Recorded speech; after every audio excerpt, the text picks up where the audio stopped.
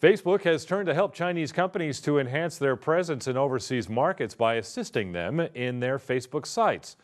Even though Facebook is still blocked in mainland China, will we see a change in allowing Facebook into the Chinese internet? According to Facebook's latest data, more than 1 billion people use Facebook every month, with nearly 604 million users accessing the site from a mobile device. Now many Chinese companies are actively conducting marketing campaigns to piggyback on Facebook's huge popularity among foreign consumers. Huawei Technologies Company, a leading telecom gear vendor, currently attracts more than 140,000 fans worldwide on Facebook for its mobile phone products. Huawei started to look beyond the traditional telecom business and explore new fields in recent years to create diversified revenue sources.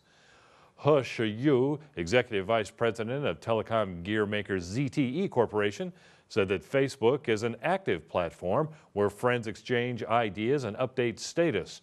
It naturally comes as a good place for companies to raise exposure and promote products. ZTE has seen a rapid increase in Facebook fans coming in from many countries, including the UK and Spain. Many other foreign companies already consider Facebook to be an influential marketing channel. Take Ford Motor Company as an example. The company is now betting bigger on digital advertising platforms like Facebook rather than traditional ways of buying advertisement slots in popular events like the Super Bowl. According to Reuters, Ford's U.S. sales have risen by 22% this year, twice the growth rate of the overall industry. Is that attributed to social network advertising? Probably more of a case of improved products. But with Chinese companies, Lenovo is perhaps one company that has gained most from its Facebook exposure.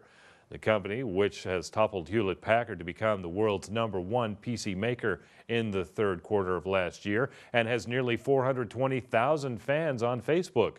Sun Chubao, general manager of Haier Europe, said in a recent interview to Global Entrepreneur, a Chinese business magazine, that it was only through Facebook that European consumers came to know about Haier.